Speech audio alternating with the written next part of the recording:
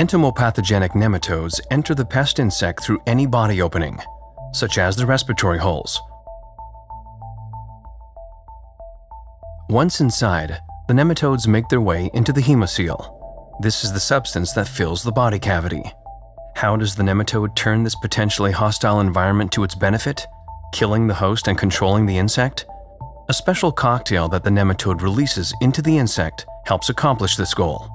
A part of this mixture is a specific symbiotic bacterium the nematode carries with it in a receptacle behind its midgut.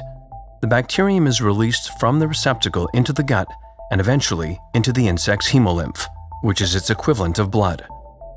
In addition to the bacterium, the cocktail contains proteins that help to break down the host's immune system, killing the insect rapidly, within hours to a couple of days.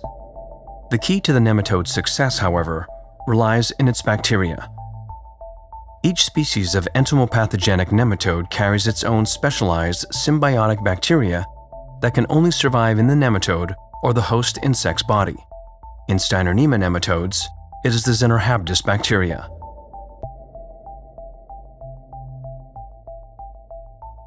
These bacteria multiply in the caterpillar and start producing enzymes.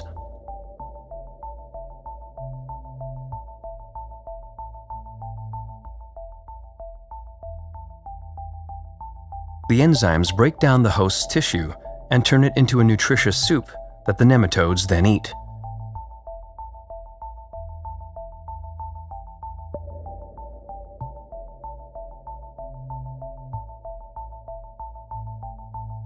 When sensing this nutrient-rich environment, the nematodes proceed to develop into adults of both sexes.